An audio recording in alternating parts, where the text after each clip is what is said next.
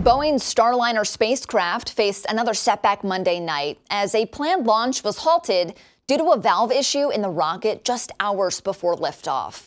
The two veteran astronauts on board were preparing for takeoff when the launch was called off. This test flight marks Boeing's first manned mission intended to ferry the astronauts to the International Space Station. NASA and Boeing are now targeting a new date no earlier than Friday to try again. However, if a valve replacement is needed, the launch may be delayed further.